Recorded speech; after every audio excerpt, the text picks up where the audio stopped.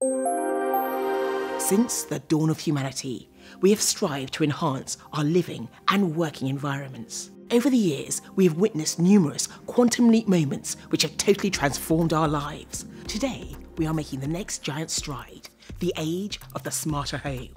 At any time and from anywhere, we can now switch on lights, turn up thermostats, unlock the back door using Samsung SmartThings technology. So what can we expect to see in the next 100 years?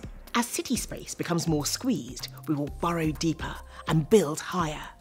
Towering megastructures will dwarf today's skyscrapers, while earth scrapers will tunnel 25 stories deep or more. Underwater cities are likely to become a reality, using the water itself to create breathable atmospheres.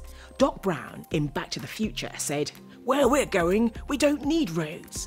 He may have got the year wrong, but his forecast about transport is likely to be correct.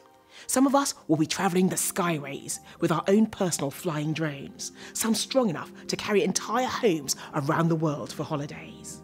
Flexible, smart walls will mean you won't ever need to decorate. LED room surfaces will adapt to suit your mood. When it comes to entertaining, we will download dishes from famous chefs and 3D print everything from gourmet meals to our favourite cakes in minutes. Our working lives will be transformed with holograms allowing us to attend meetings virtually. Step-in home Medipods will confirm if you are really ill, providing a digital diagnosis and supplying medicine or a remote surgeon if needed.